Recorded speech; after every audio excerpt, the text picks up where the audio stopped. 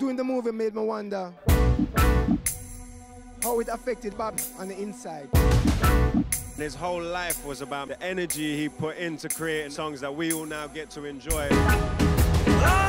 We get to receive the benefits of his genius and his creation. To be here with the people of Jamaica, amazing to share with them, share with the Marley family.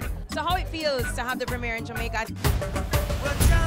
You can't get any better than that. My father was born here, I was born here. We're representing Jamaica to the fullest. For us to properly honor Bob Marley's memory, it needs to happen in his birthplace.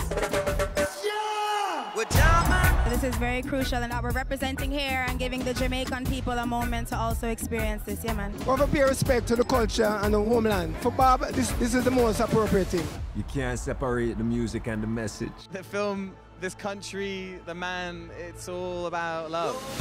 Bob Marley's work and legacy has had such an impact on global affairs. It's going to be a great watch. It's so inspiring. I'm very excited. This movie is magical, very emotional, and you're going to feel it. That the world premiere is here, it pays a great honor to the Jamaican culture and to Bob's life as well. One love, one art, one destiny. This is what One Love is all about in this room. This is what it is.